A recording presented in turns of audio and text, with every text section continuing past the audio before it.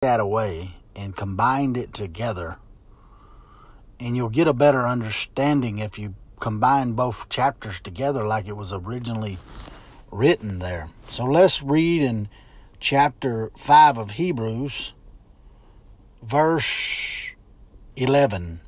It says, "Of whom we have many things to say, and hard to be uttered, seeing ye are dull of hearing." Now you got to realize that they were dull of hearing that he was writing to.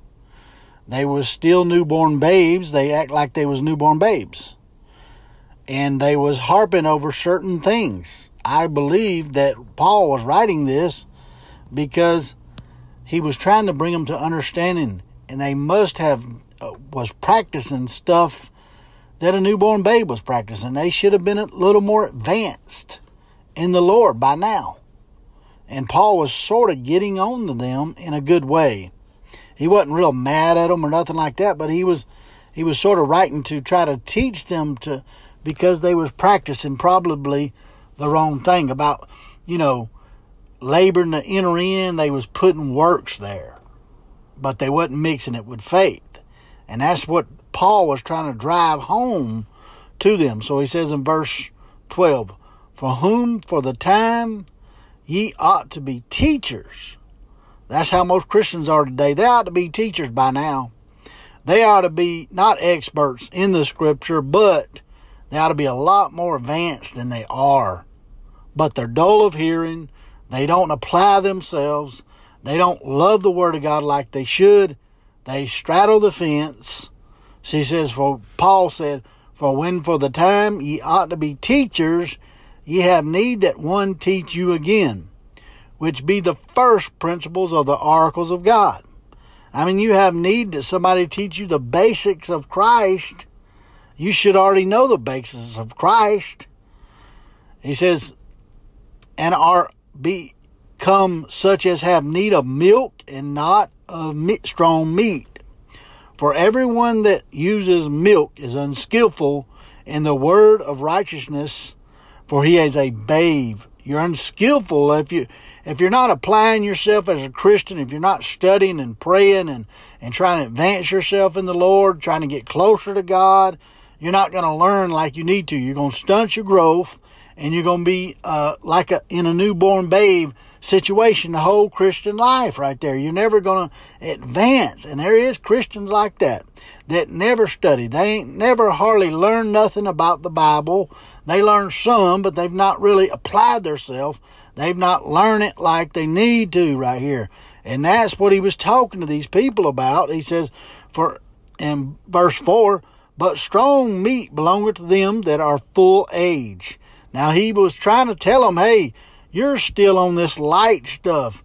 You're harping about, I got to keep the law. Yes, I got to, be circumcised to be saved. The works-based type salvation, stuff like that.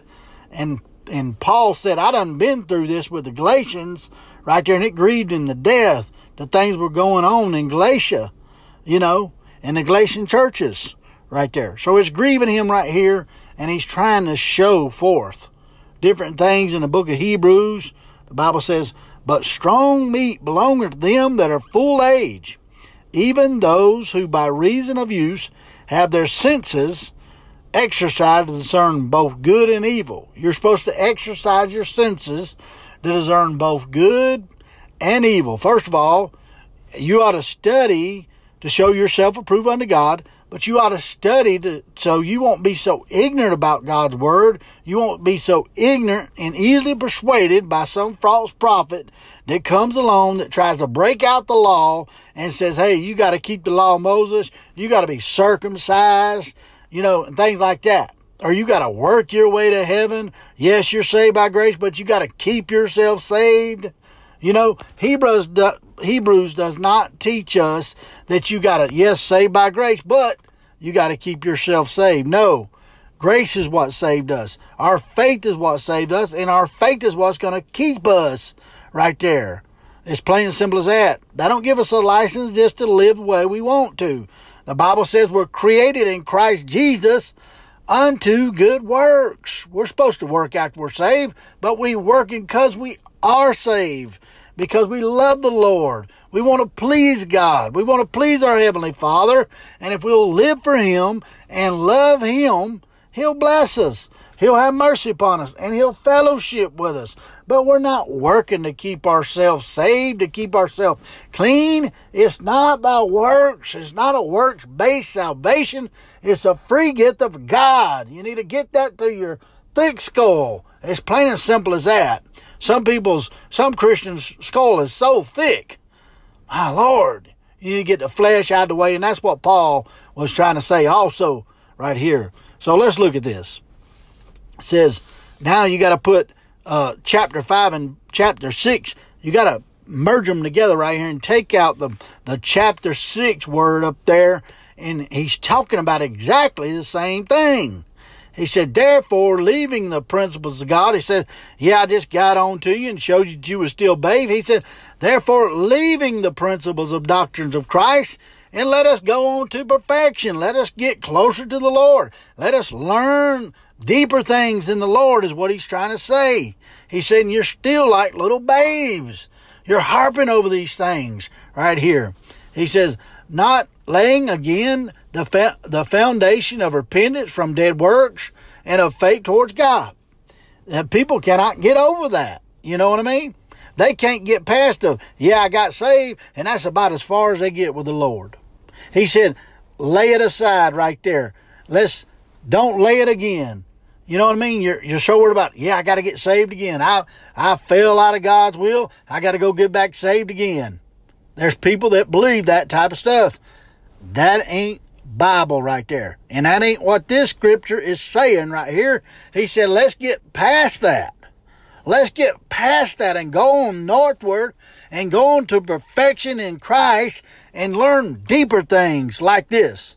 He said, of the doctrines of baptisms, that S means there's more than one baptisms mentioned in the Bible. There's a deep study on baptism in the Bible, and Paul was talking about that.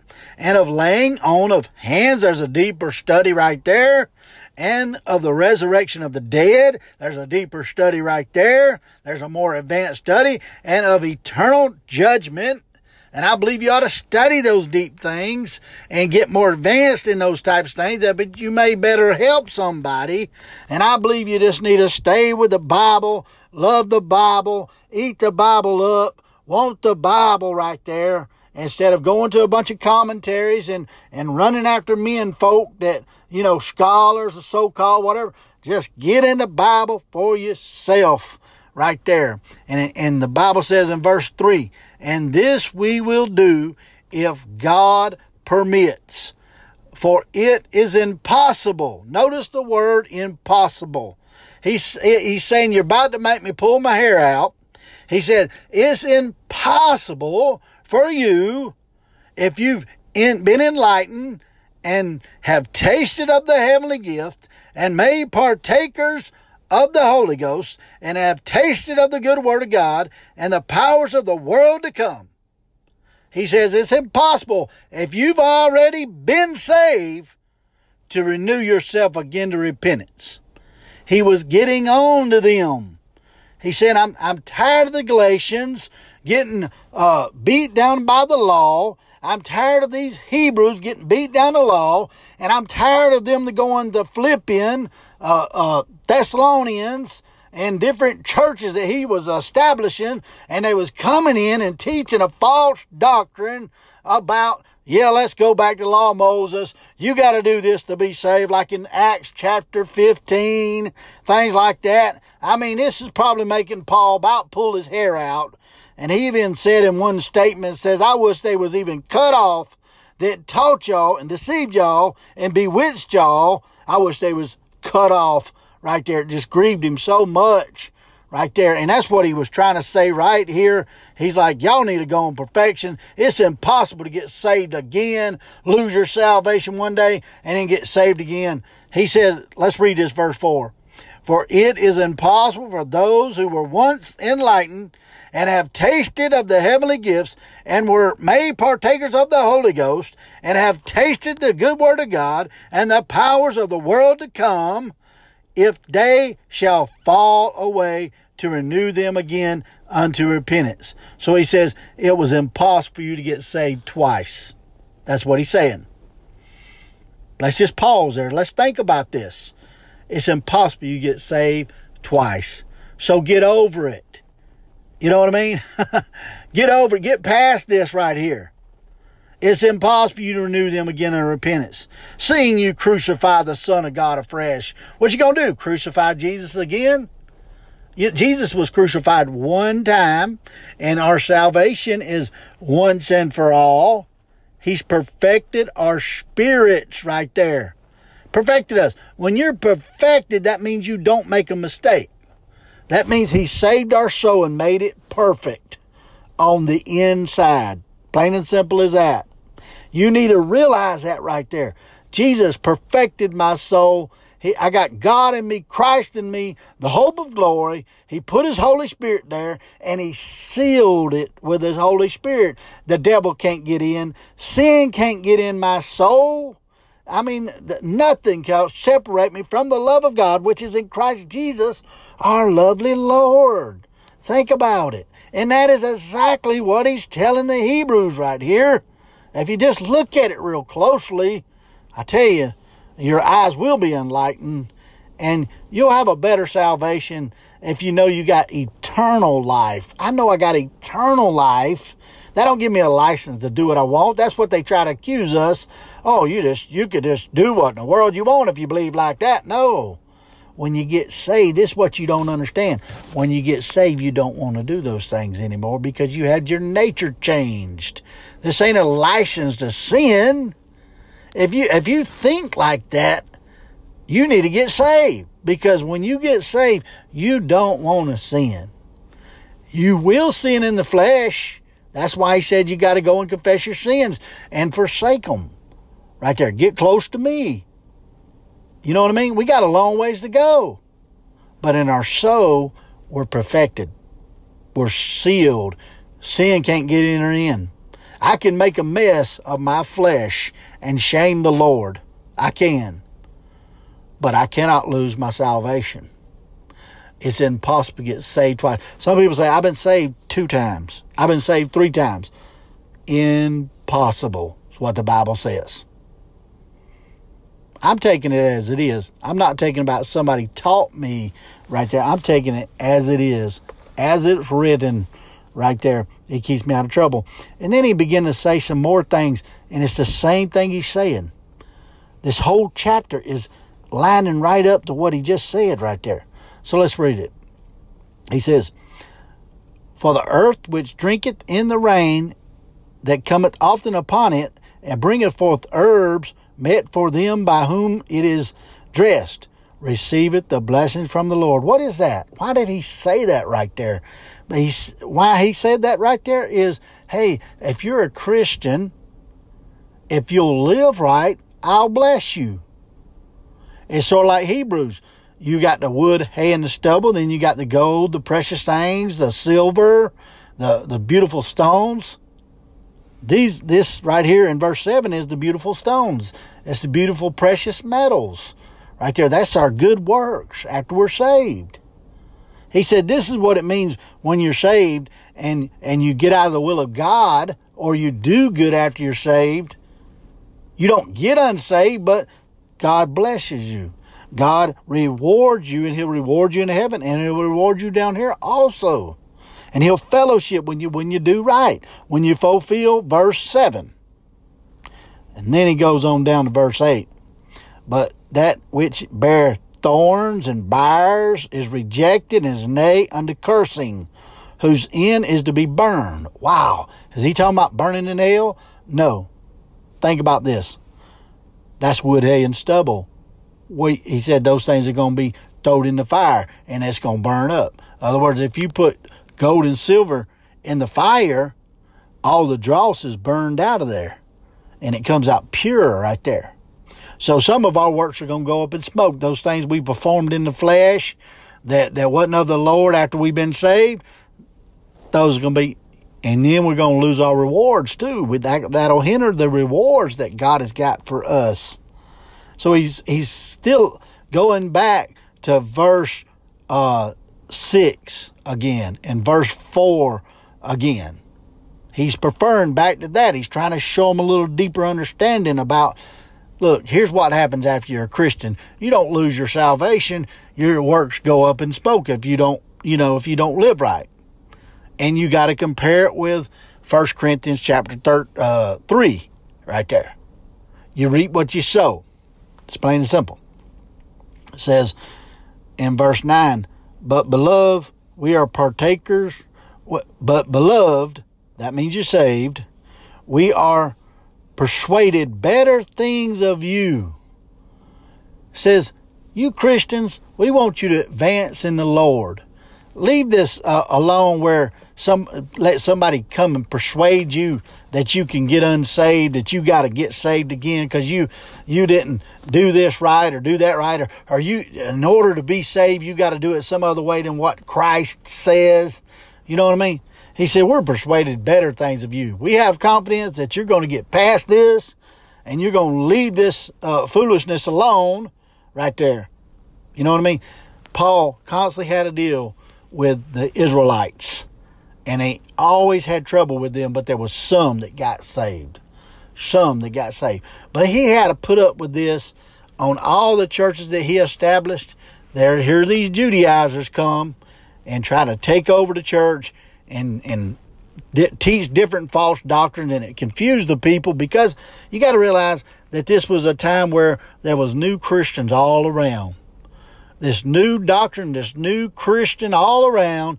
And when you're a new Christian, you're an easy target for the devil to come in with a false doctrine and teach you different things. How do you think we got so many different denominations out there? When people first start out, they got their own little thing about them. You know what I mean? The Bible says, be still and know that I am God. The problem is with most Christians, they don't never get still before the Lord. They don't get still enough. They let some man teach them. And that's a good thing if he's a good teacher and he's teaching it straight out of the Bible and he's straight in line and the Holy Spirit's using him. That's a good thing. But most of the time, that's not the case. And they get these ideas in their mind.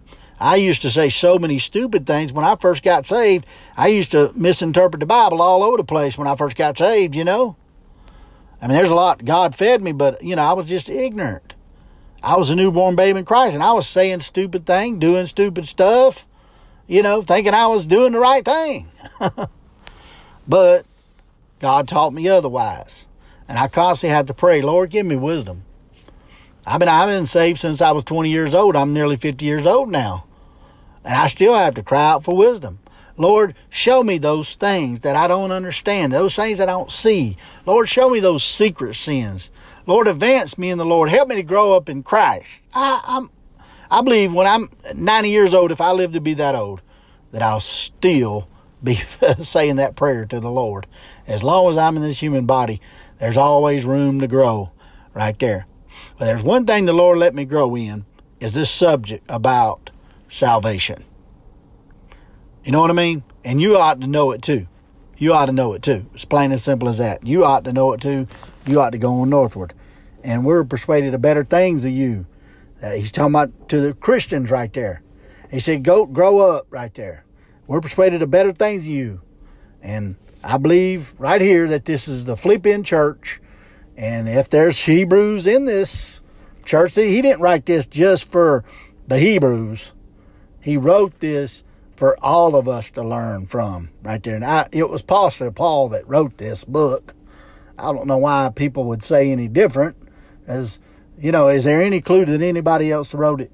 But there's so many clues that Paul wrote it. Just because he didn't address it like he normally do, this ain't your normal, typical book that Paul wrote right here. It says Hebrews right there, right? You think about that. But what church did he actually send this letter to? All the clues point to the Philippian church. You automatically think, oh, this is a church in Jerusalem. Where's them clues at? He's not writing to the 12 disciples because he excludes them. I think it's in the 3rd chapter or 4th chapter. He excludes them. So he's not writing to them. And the Holy Spirit's given to me anyway. So, I'm fully persuaded about this thing. He wrote it to the Philippians There's probably a bunch of Hebrews there, and they was probably trying to say, hey, this Paul, I don't know, They trying to teach him the law of Moses again. So he went through that. Paul had a lot of understanding. But the Philippians, they followed the Lord, but they was not real smart in the Bible. You know what I mean? They wasn't advanced in the Lord. But they was real obedient. They was eager to do God's will. If you look over there at the book of Philippians, you'll see what I'm talking about. He loved that church. And that church loved him. And they supported him financially more than anybody. And matter of fact, he said, you only. You of Macedonia supported me. You only. Right there. Once again, you come and supported me. And you put those types of clues together and you realize that he's writing to the Philippians. Just because it don't say Philippians up there. Then you look over there and the last chapter says, Timothy's let loose. Timothy's let loose. He's come up shortly. And then you compare it to the things that he's saying in Philippians. And you'll come up with the understanding. I mean, it's just little clues all through there like that. I didn't know I was going to get in all that. But, it's good to see this as Hebrews. But he was really writing to Philippians. But he wanted this letter to go out.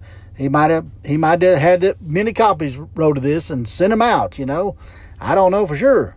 I can only speculate on that part, but what the clues point to is this: the Apostle Paul writing to the Philippians again a little later, I believe it was, than the book of Philippians. Also, they asked certain questions. Most of Paul's writings were wrote because something was going on in the church that stirred Paul up. He heard a report. That's why he wrote Corinthians. Some lady brought him a report of things that was going on in Corinth. Right there. So Paul writes the letter. And he was stirred up when he was writing Corinthians. He was stirred up. He was getting on to them. He was trying to set them straight. And when he was writing this, he was sort of trying to set them straight. But he was a little more nicer right here than he was to the Corinthians. Because the Corinthians, they were all together, they were just, they had a lot of problems. But the Philippians didn't. He loved the Philippians, and he loved the Corinthians also. But the Philippians followed a little more closer than the Corinthians, but at the same time, the Philippians had problems too. That's why Paul said, you're like newborn babes right there. You're dull of hearing. I want to teach you meat, but but I tell you what, this was meat right here. This book right here was meat. But some people might argue that point and say, oh, he's talking to a church in Jerusalem. Where is the clues?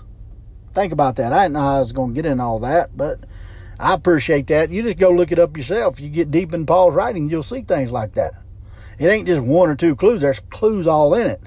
You just got to slow down, be still, and know that he is God. Right there. Go on to perfection. Get closer. Learn them doctrines right there. How do you think we got so many different denominations out there? And we got so many different kinds of Baptists out there. Also, not just one kind of Baptist, many different kinds of Baptists. Because people get ideas in their mind and they just going down the road with it, They don't realize they just overstepped God and kept on going. But you know what? When you got the right doctrine, you feel God bringing it out. You feel the Lord bringing it out. The Lord is not a motion of the flesh. The Lord's in our spirit, and you feel a presence of power that comes out of you that blows through you right there. He said, I'll blow on it. I'll bless it, and I'll blow on it.